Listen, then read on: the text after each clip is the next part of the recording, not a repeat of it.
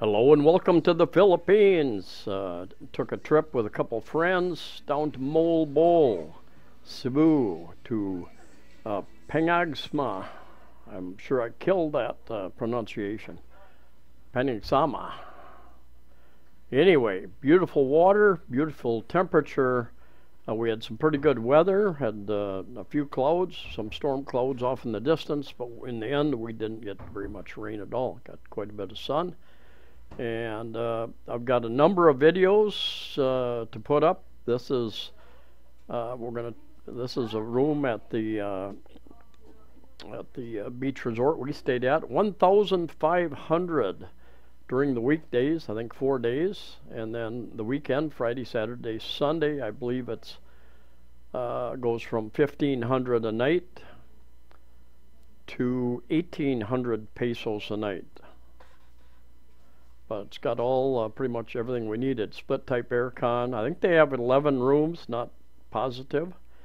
Many of the rooms, a few of the rooms have the conventional window type aircon. Got a little refrigerator there, water dispenser, basic CR, comfort room, toilet area, soap in the soap dispenser even, and got a hot water heater there, and that worked just fine. And something that's very common in the Philippines is a bucket with water and something to rinse yourself off. Bungalows de Sabadra, 10 rooms, I guess. Anyway, we're going to take a walk down. This is kind of if any of you have been to Moalboal, it's a very popular tourist area, also very popular with Filipinos. This is the French coffee shop. We had breakfast there a couple days. They were open because of the economic crisis that we're in. They were open, I think, from 7 or 8 until noon, because there just was no customers after that. And the Hungry Monkey bar, they were open. Most places were closed, but you've got pretty much the beach to yourself. There were a number of locals. There are a number of expats, foreigners who live in Moalboal. And anyway, you can find restaurants open till 8, 9 o'clock. Anywhere from a quick 7-Eleven snack on up to a few of these places that give a little more substantial meal.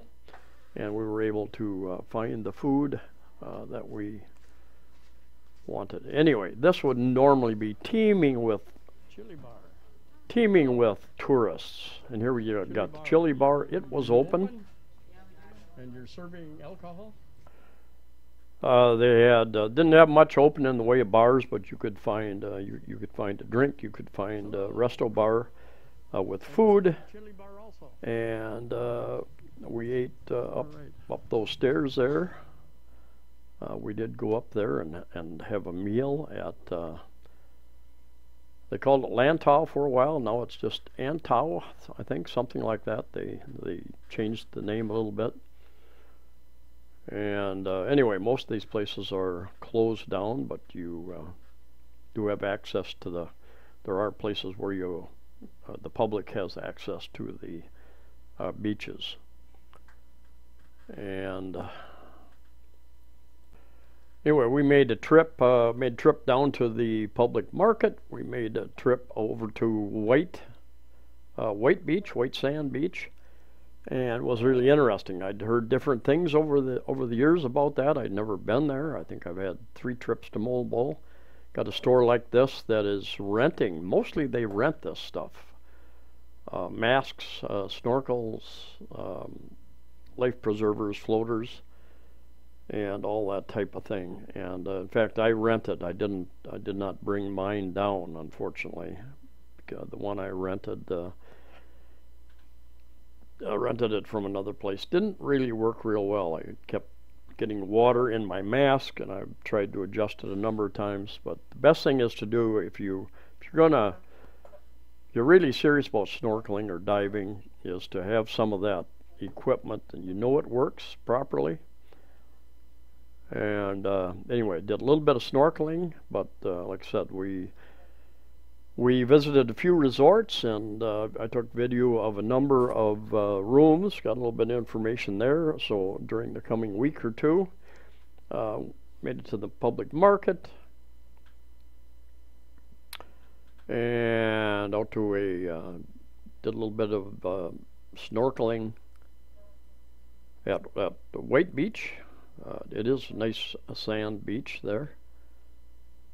This area here, not really a sandy beach.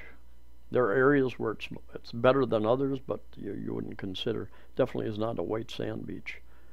Anyway, there's a little bit of construction going on. I think those guys right here, I think they said they were building a house.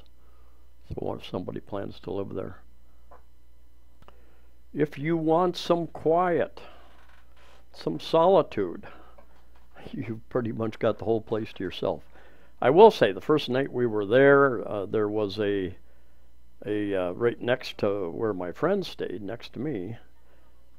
They have a large room, 5 beds or something like that for groups, and they had a group in there, and they were noisy off and on through the night, having their little party.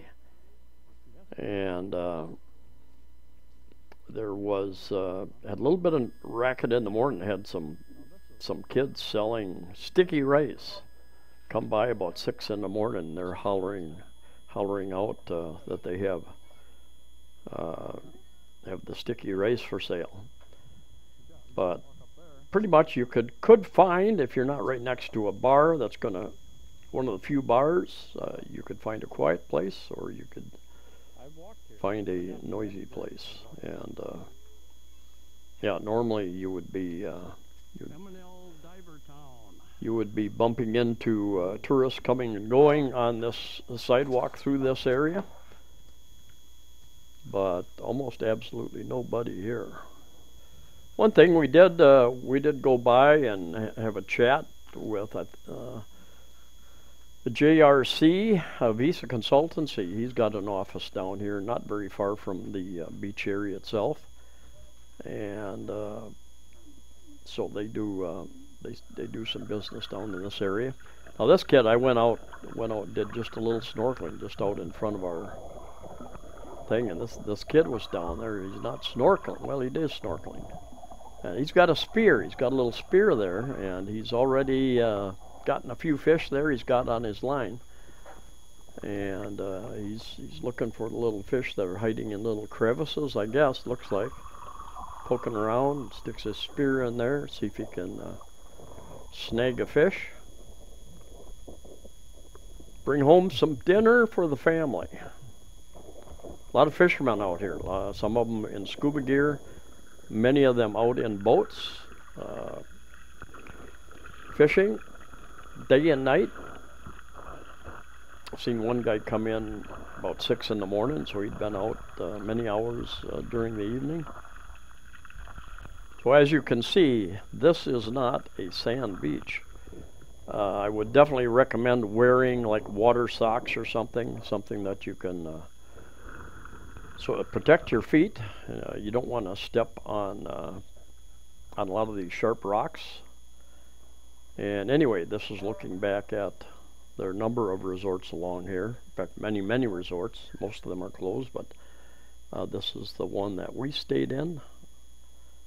And yeah, I think they've got 10 rooms there. And anyway, we could walk to restaurants. But love that clear blue water. We had great weather. It took us 3 hours to get here from Cebu City, and I will say that I was riding with a somewhat aggressive driver. That's all I will say. And we got back in 2.5 hours. Now, if I was driving, it would have taken me 3.5 hours, I'm sure, because I am a relatively defensive driver, I guess. And anyway, the fishermen, they park their little bancas, their little dugouts, And this is kind of the main road. You follow this either way, and you've got resorts. Anyway, I've got quite a number of videos to do in the coming days. So anyway, we actually even had a parking spot in here. They had room for one car and a few motorbikes. Thanks for watching. We'll see you next time.